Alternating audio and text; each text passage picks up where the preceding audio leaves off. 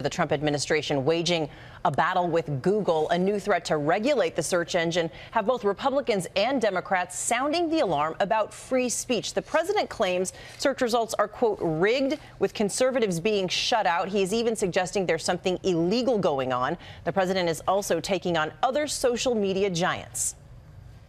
So I think that Google and Twitter and Facebook, they're really treading on very, very troubled territory, and they have to be careful. It's not fair to large portions of the population.